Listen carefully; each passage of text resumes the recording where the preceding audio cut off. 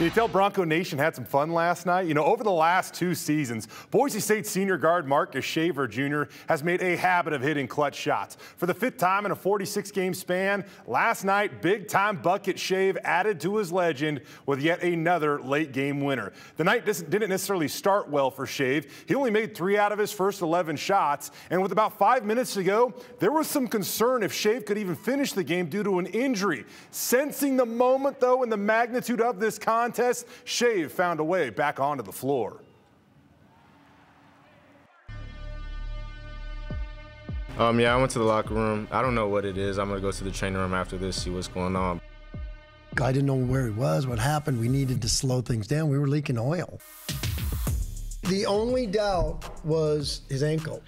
And so I asked him in the huddle, do you want the last shot? You can make it? He's like, I want it. And once he said that, I'm like, all right. Yeah, I'm a competitor, and so are all my teammates, and that's what we did tonight, compete.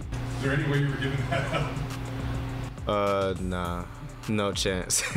You know, I got a lot of clutch guys, but he takes it to another level. He's maybe one of the most clutch players I've ever coached. Shaver step back 3, he got it! Marcus Shaver Jr. with 2.3 seconds left. Who else would take the last second shot but Marcus Shaver Jr.? When he snapped that off the way he did, man, I knew it was good. Crazy, you know, you could just see it in his eyes. Something locks in during the game, and you can tell like he just wants it more than the other guys.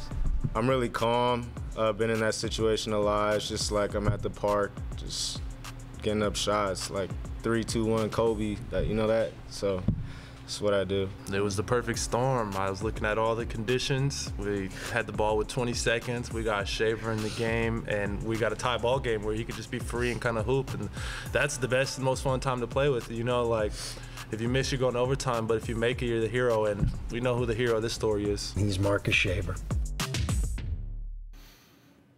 Coming up tonight on the News at 10, we're going to have more on last night's game, including a couple of late impactful plays by Chibuzo Abo. Plus, another Boise State football player gets a postseason All-Star game invite, and a former BSU great is moving to the SEC to call plays.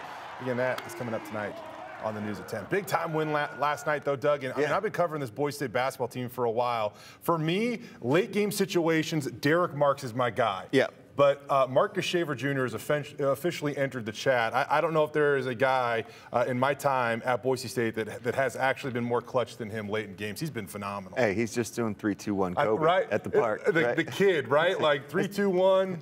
That's what I do. Just surrounded by 8,000 people, I guess. We'll be right back.